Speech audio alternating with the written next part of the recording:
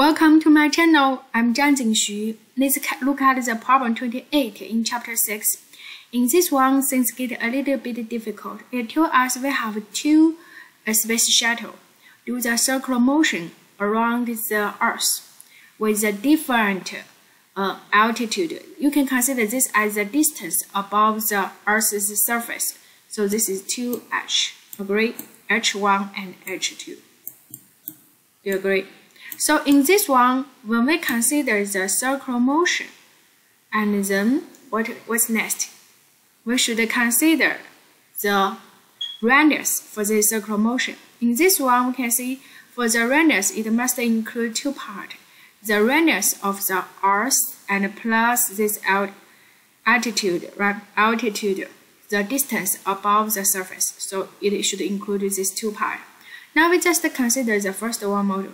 And it asks you which this space shuttle is faster and by what factor. So faster means you need to compare its speed. Do you agree? So we need to find the speed for the circular motion.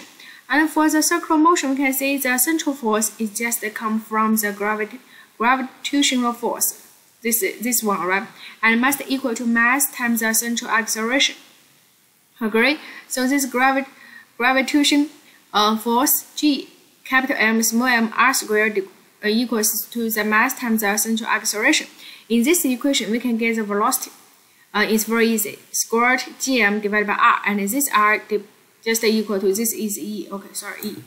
And E plus h. Now we need to compare these two velocities. So that means the V1 equals to this one.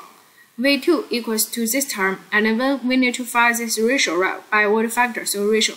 So V1 divided by V2 must equal to this equation. And in this equation, you can see the radius for the Earth is given, and this two distance above the Earth, H1, H2 is also given. So very easily you can find the velocity. And you can see after you input the numbers inside, you find it is 1.37. What that mean? That means for the closer, it moves faster. It is very easy to understand because for the closer, for example, the H2 is closer, right? Or H1 is closer.